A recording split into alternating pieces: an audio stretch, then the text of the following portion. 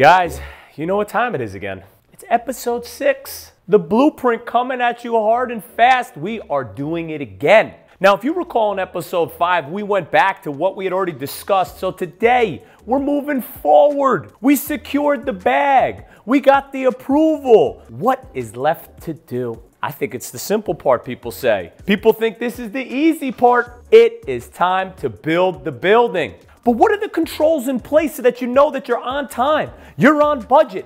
How do you even know if what's going on in the field is actually going to achieve the goal of finishing this building? So what have we done in construction over millennia in order to build faster and more efficient? Well, not much, but I'm going to tell you the 2 things that we try to put together in order to get it done.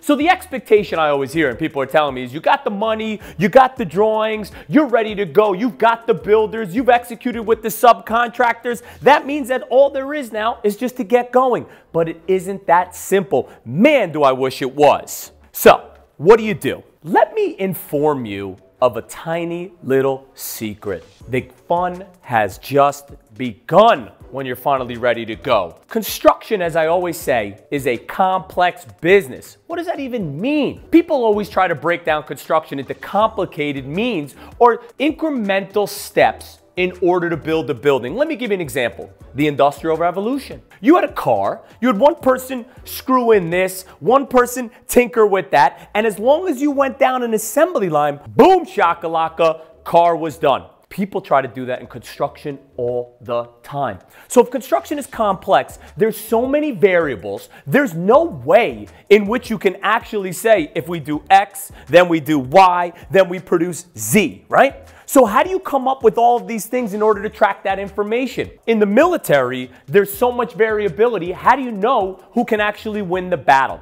So there's this thesis by this guy that I always use. His name is Karl von Clausewitz. He was this Prussian general, and he wrote this book where he said, war is an extension of politics. The second thing he said is, how do you win the war and a battle? He said that his generals that they chose had genius. To me, that's like a cop-out. What do you mean genius? That means that these generals that won, the ones that we write books about, always said they knew the variables, they knew the enemy, they were able to bring the power of their military in the moment at that time in order to succeed. That was how they resolved a complex industry and a complex business. So you're telling me now that construction is complex. So what can you put in place to make sure that you have the manpower and you have what you need in the moment to build the building? Well, we've come up with 2 things that we try to use in order to actually moderate and know if we're on time and on budget. Let's lay out the basics of the 2 things in the field that allow us to build the building and understand if we could keep it on track. So there's the 2 things. So the first one is a field operation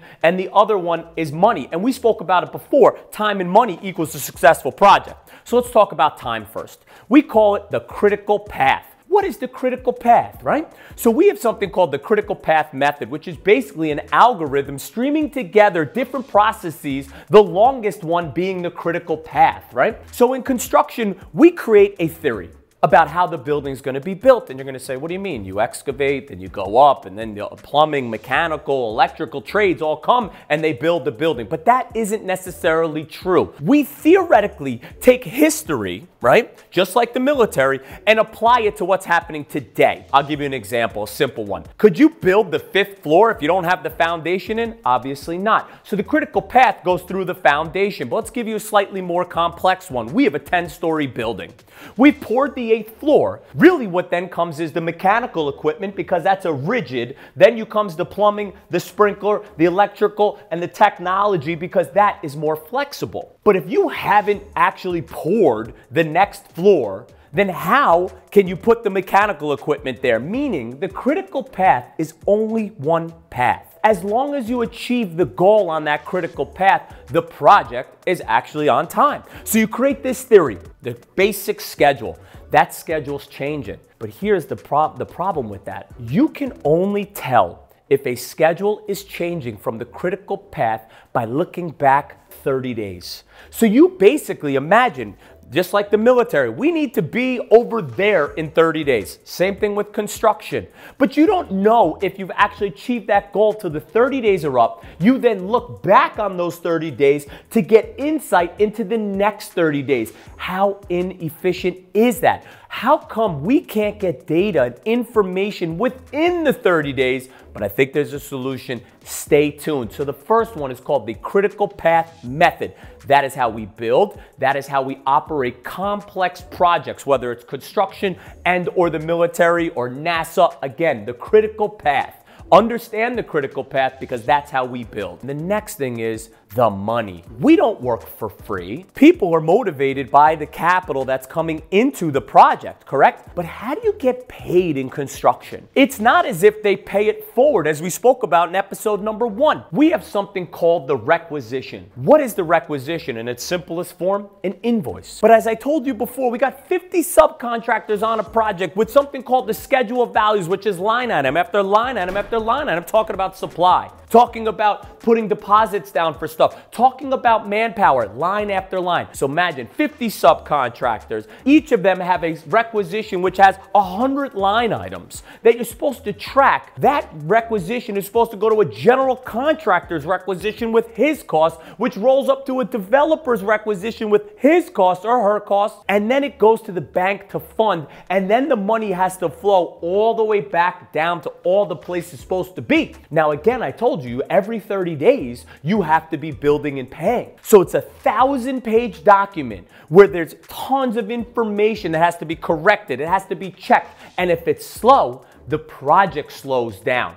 Now, the requisition also can tell you how long a project takes. What about if you're only billing? You say it's going to be a 12-month project, it's $100, or let's say it's actually a 12-month project for $120 for easier math. If month 1 you didn't spend 12, are you on time? In month 2, did you spend 24? Are you on time? So it's the second thing. If you follow the money, it assists you in understanding if the project is actually on time. If it goes too slow, the project slows down. If it goes too fast, usually there's mistakes, maybe there's some corruption. So you're stuck in this place where the two tools that are required in order to make this project move, which we said is the simplest form, but it's a super complex process to actually get that building done. So if you can follow the critical path and you can make the flow of money efficiently, maybe we can build faster, but we're not. Like I told you, we're building slower. 50 years ago, we were building faster than today. So what could change that game?